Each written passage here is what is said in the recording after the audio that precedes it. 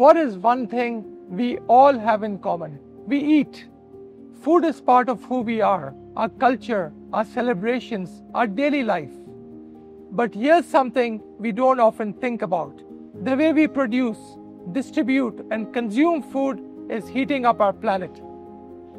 This year's edition of the President's Challenge for Climate Solutions focuses on food. It does so for a very good reason.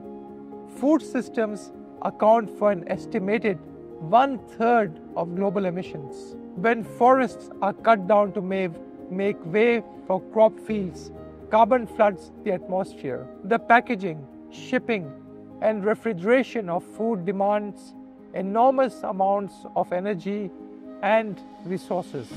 So does the production of chemical fertilizers. Food waste, when it ends in landfills, produces methane, a gas 28 times more potent at trapping heat than carbon dioxide. Consider this. Producing 1,000 calories of beef generates 50 times more greenhouse gas emissions than 1,000 calories of lentils and other legumes. The good news is that our choices matter.